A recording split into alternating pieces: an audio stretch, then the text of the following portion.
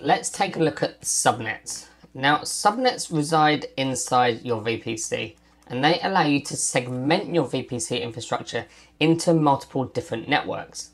Now, you might want to do this to create better management for your resources, or to isolate certain resources from others, or even to create high availability and resiliency within your infrastructure. So let's take a look at the subnets. Firstly, let me just draw our VPC quickly. So this is our VPC. And I mentioned when talking about VPCs that when you create your VPC, there's two pieces of information that you need. You need to give it a name and also a CIDR block address. Now, the CIDR block address is a range of IP addresses. And this CIDR block range can have a subnet mask between a range of IP addresses from a /16 all the way through to a /28. Now, if you're not familiar with TCP/IP addressing, now please take a look at the link on screen and check out the following course, and this will dive into the CIDR block and TCP/IP addressing in greater detail. Now, for our example, let's say we created our VPC with the following CIDR block, 10.0.0.0/16. Now, this is important because any subnets that we create within our VPC need to reside within this CIDR block range. So let's take a look at a couple of subnets. Now, in this section, I want to talk to you about public subnets and also private subnets. So let's just create a public subnet there and also a private subnet here. This yellow one can be our public subnet and the green one can be our private subnet. Now, similarly, when we create a VPC, we need to give it a CIDR block range. We need to do the same with our subnets as well. So let's say, for example, this is 10.0.1.0/24. Now, this range of addresses sits within this bigger CIDR block here. And then this private subnet can be 10.0.2.0/24. And again, this CIDR block sits within the bigger VPC CIDR block. Now, what makes a subnet public and what makes a subnet private? Well, essentially, a public subnet is accessible from outside of your VPC. So essentially from the internet. So any resources created within your public subnet, for example, web servers, would be accessible from the internet. Now, because we want these web servers accessible from the internet, they have two IP addresses. So they have their own internal IP address, which will be within the range of the subnet, which for this subnet is 10.0.1.0/24. And then also we'll assign them a public IP address as well, because to be accessible from the internet, the instance itself has to have a public IP address. Any resources created within your private subnet, for example, your backend databases, would be considered private and inaccessible by default from the internet. So how do you make a subnet public and how do you make one private? When you create a subnet, you create them both exactly the same. It's what you configure afterwards that will dictate if a subnet is public or private. There's two changes you need to make to your infrastructure to make a subnet public. The first is to add an internet gateway. Now, an internet gateway is a managed component by AWS that is attached to your VPC and acts as a gateway between your VPC and the outside world. So essentially the internet. So let's just add in an internet gateway here. IGW for internet gateway. So now we have our internet gateway attached to our VPC. And this internet gateway then also connects out to the internet. So we now have a bridge between our isolated VPC to the internet via the internet gateway, which is managed by AWS. Now, you might think that the public subnet now has access to the internet because there's an internet gateway. However, before the public subnet can access the internet, we need to add a route to the public subnet's route table. Now, associated with every subnet when it's created will also be an associated route table. Now, you can have the same route table associated to multiple subnets, that's not a problem. However, you can't associate more than one route table to a single subnet. Now, by default, when your subnet is created, it will have a default route in it, and this is a local route. Let's take a look. Now your route table will contain a destination field and also a target field. Now the destination field is the destination address that you are trying to get to. The target essentially specifies the route to that destination. Now within every route table that's created, there will be this local route here. Now what this enables your subnets to do is simply talk to each other.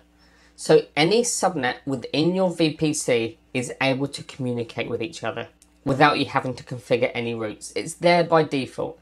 Every route table has this local route, it can't be deleted, and it simply allows all subnets within your VPC to communicate with each other. So what we need to do is we need to add a route to this route table that's associated to the public subnet. Now this new route here that's been added to the route table has a destination of 0.0.0.0/0. Now that essentially means that for any IP address that's not known within the route table already, send it to this target. Now this target is the internet gateway, as shown by the IGW. This part here is simply the ID of the internet gateway. So by adding this route to the route table, this public subnet now knows exactly how to get to the internet by going via the internet gateway, as shown in the route table. Now those two components are essentially what makes this subnet public. The fact that we have an internet gateway attached to the VPC, and this subnet has a route pointing to the internet gateway for any traffic that it doesn't know how to get to. Now if we compare the route table of the private subnet, we can see that it only has this local route. So it has no route to the internet gateway, it's not aware that an internet gateway even exists, so it has no route out to the public internet. So this is considered a private subnet. Now if we go back to the public subnet, before we added this route here, so let's just take that out. This subnet is effectively a private subnet because it doesn't have a route to the internet gateway. So with that in mind, every time you create a subnet, it is a private subnet to begin with. And that is until you attach an internet gateway to your VPC and then add this additional route. So now we've looked at public subnets and also private subnets. Let's now look at architecting multiple subnets across your VPC for high availability and resilience. So let's just clear the screen, give us a blank VPC to work with. So let's consider we have 3 subnets this time. We'll have a public subnet and we'll have 2 private subnets.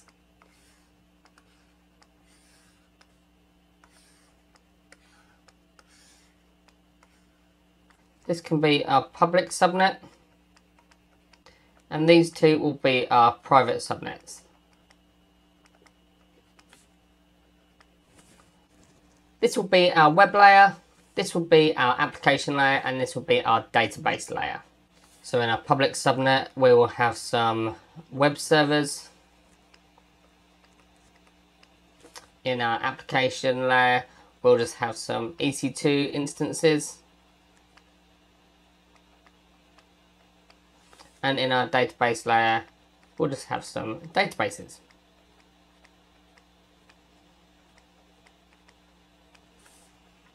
So there we have our 3 tiers of our deployment. So as we know, with any subnet, we have a local route.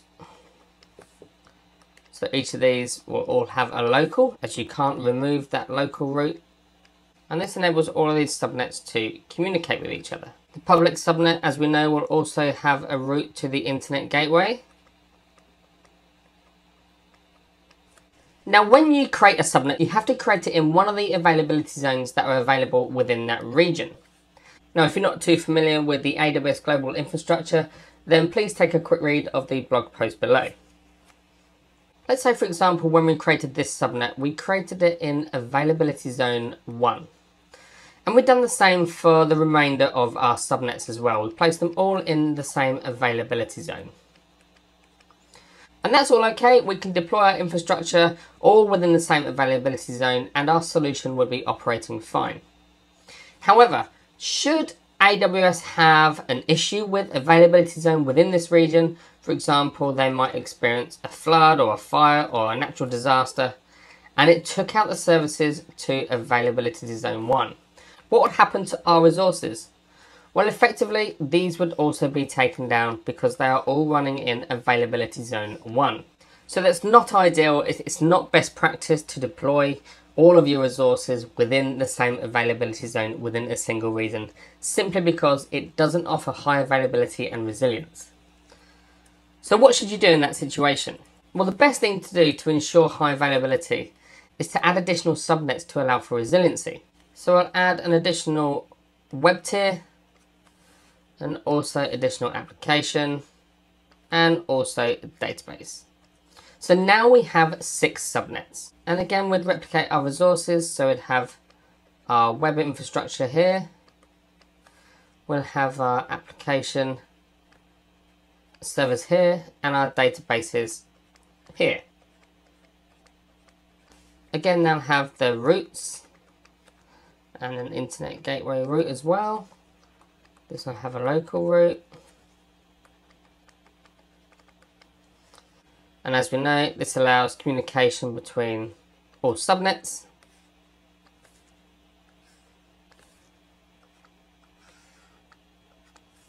So now every subnet can talk to every other subnet with that local route. And also, this also has a route to the internet gateway as well. So now let's look at the availability zones that would deploy our infrastructure in this time. Let's say, for example, we deployed this in AZ1, this application subnet in AZ2, and this database subnet in AZ3. And similarly down here, we had this public subnet in AZ3, this one in 1, and this final one in 2. So now let's run through the scenario again. Let's imagine AZ1 experienced a failure. So what would happen here?